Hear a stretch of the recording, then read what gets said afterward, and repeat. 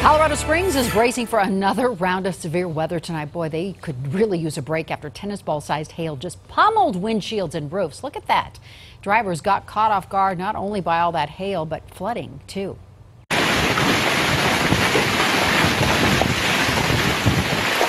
And can you imagine being stuck outside in this? The severe storms that just rolled through just over the Colorado border from Wyoming this week looked more like a hurricane mixed with hail. Well, needless to say, there's a lot of damage. Lance Hernandez traveled to Pine Bluffs to get a look at the damage firsthand. Take a look at the siding on the west side of the house. Now take a look at the siding on the south side. You can see where the wind-driven hail just ripped it to shreds. The homeowner still cleaning up her yard. This is home video of the storm shot by Terry Staggy. You can see his son running to move his pickup to protect it from the hail.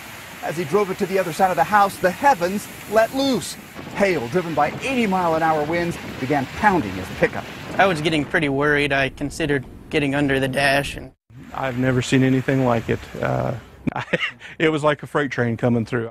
Today, you can still see the damage all over town. Siding ripped to shreds, trees stripped of their needles, leaves, and fruit, some uprooted.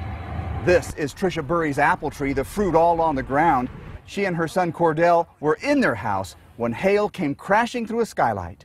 Water was pouring in, the hail was bouncing around in there. We ran and got towels, couldn't shop back it up or anything yet because there was no power until like 8:30. The Wyoming governor called out the National Guard. Today their mission is to support cleanup efforts for people that are unable to clean up their property themselves. That means raking yards, removing debris, and helping the community get back on its feet.